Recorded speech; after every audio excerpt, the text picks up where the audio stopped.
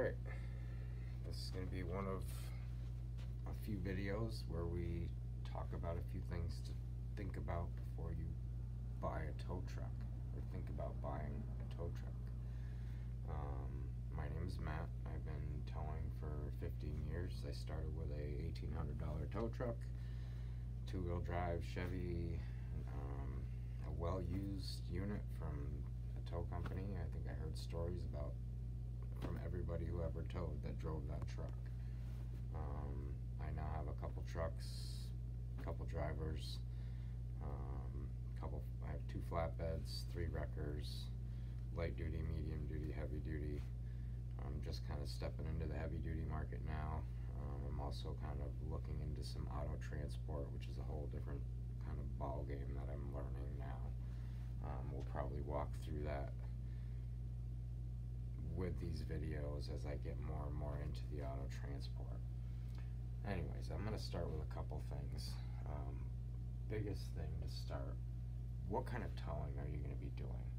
Are you going to be doing a emergency towing, police response, a very time sensitive and kind of having to drop what you're doing kind of towing? That is a different ball game from like what your private property is, like what you see on TV with like South Beach Tow and running around checking permits, stuff like that. That's kind of almost on your own time. Obviously you might get calls to that and have to go, but it's not the same game as just emergency towing. Maybe you're going to do both. Dealer and auction towing, just moving cars around, trade-ins, stuff like that to local dealerships back and forth. It's also a kind of stressful job. You can make your hours, you kind of know what you're going to be doing from week to week or even longer. That's a different kind of towing than what I do. I don't really do a whole lot of that. We do some breakdown stuff and bring stuff to dealers, but we're not linked up to a dealer. And then the auto transport, which is basically some long haul stuff.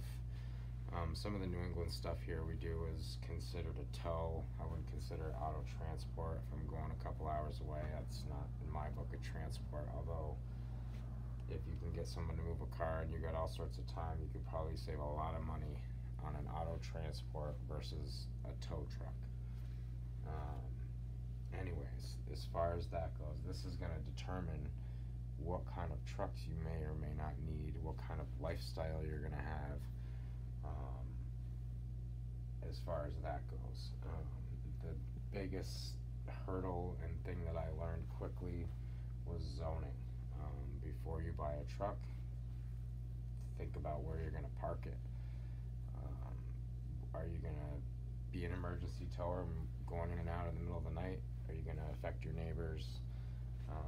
Car and truck storage, you can't just start piling cars up everywhere. Your neighbors might not like it.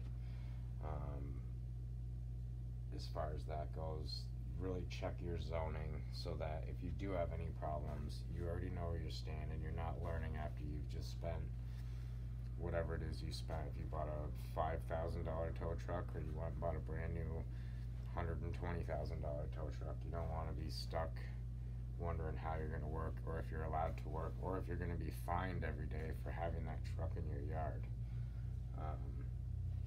The car storage, truck storage, if you're dealing with car accidents or impounding it all for private properties, you're going to have to deal with probably storage in these 2 areas, and here if you're doing larger loads. I'm not looking to do larger loads. I am more hot shot projects, some of the more pressing jobs. I'm not looking to load a 9-car, spend the time on load boards, any of that stuff. Anyways, moving on. Biggest thing to think about is your neighbors. You want to be a good neighbor. You don't want your neighbor, whether you're zoned or not zoned. People get away with things everywhere. Some places don't care what you do, but keep your neighbors happy. If you can help them out, let them see a benefit to you being there, especially if you're getting up at 3 in the morning, starting your truck up to go get an accident or a DWI or something like that. You don't want to be upsetting your neighbors. That's the biggest thing. You're going to end up with hassles because of that. Just keep them happy. I'm going to pause this video and start over with this board, and we'll get back to the video.